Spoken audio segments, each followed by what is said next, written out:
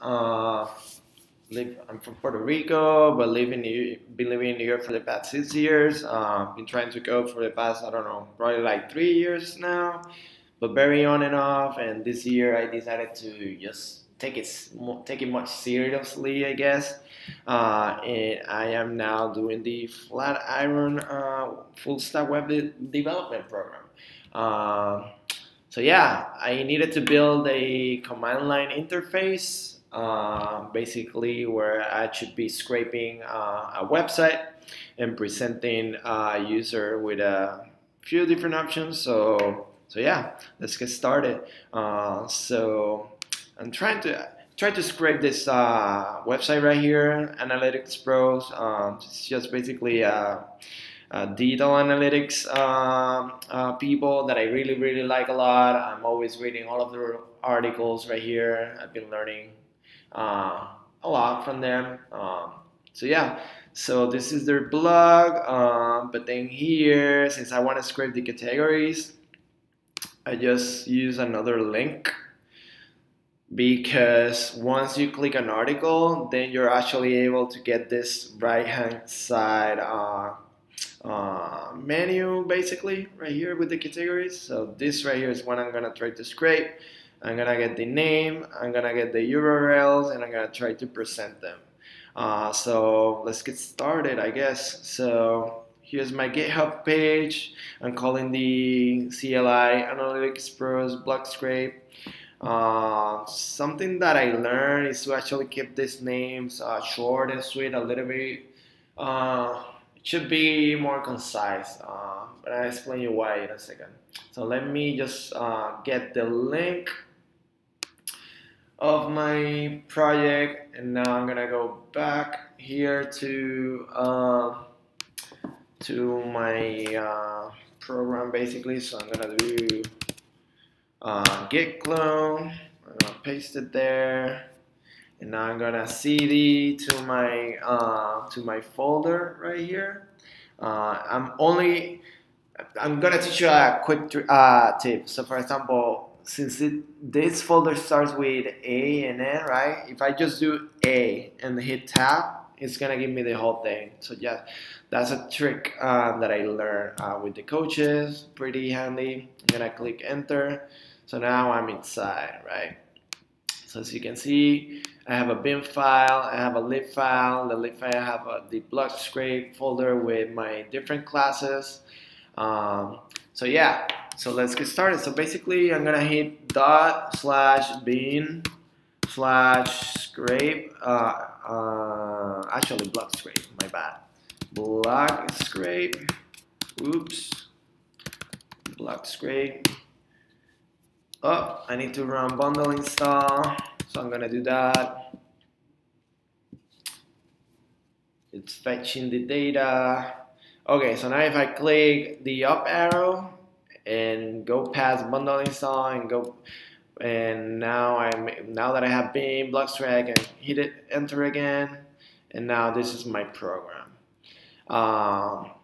So yeah, as you can see, I'm greeting the user, I'm saying welcome to the Analytics Pros Block Bowl, and then I'm asking what they would like to learn today.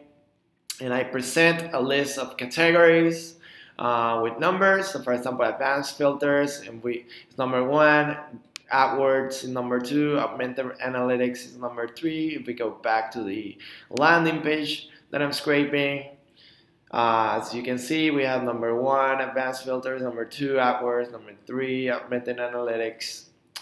So that works. And then I'm actually prompting or asking the user to type a category number. So for example, let's hit number 1. So you remember we had what was number 1? Advanced filters. So if I press 1, I should get advanced filters. If I press 2, I should get AdWords. If I type 3, I should get augmented analytics. So let's try it out. So I have number 1, hit enter, I get advanced filters and the actual link. So the idea is for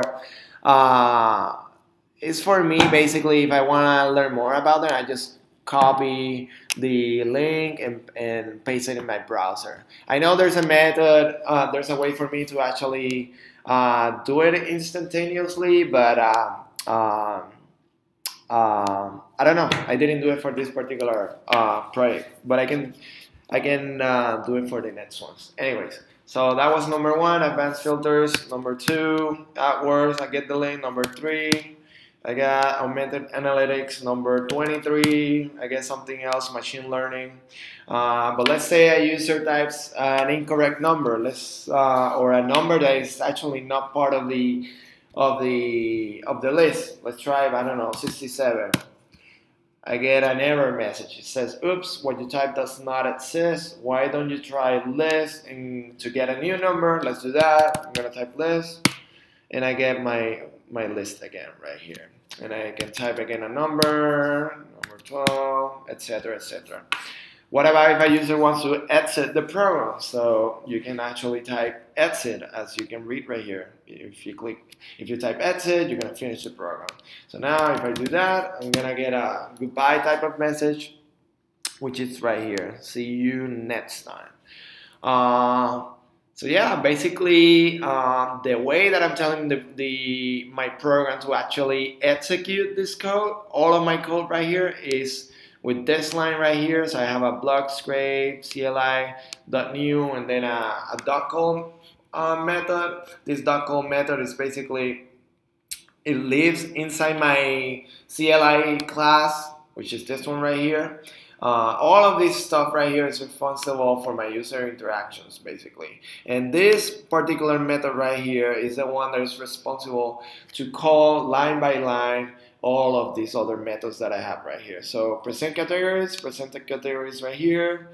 List categories is the one that is responsible to put the welcome information, and then it is also responsible to list all of the categories. And then I have the menu right here, which is responsible for of course, well, the menu, for example, to ask the user to type a number, or type list if they want to get back the list, or type exit if they want to exit.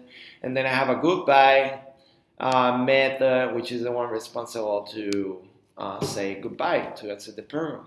I have the category class, which is the one responsible to instantiate the name and URL that I'm scraping from the landing page right here. And this is all responsible. I mean, this all happens because I'm actually using Nokogiri inside a scrape category page method and an open URI. This is just the actual landing page that I'm scraping.